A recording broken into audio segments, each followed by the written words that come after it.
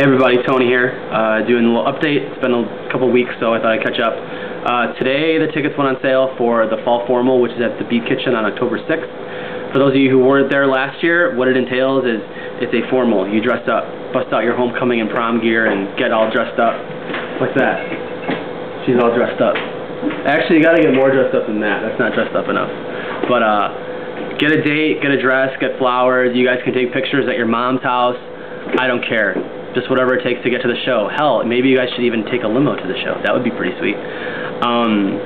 We also are looking for an opening band for that show, so if you're in Chicago or actually anywhere and you want to open the show, please send us a message on MySpace.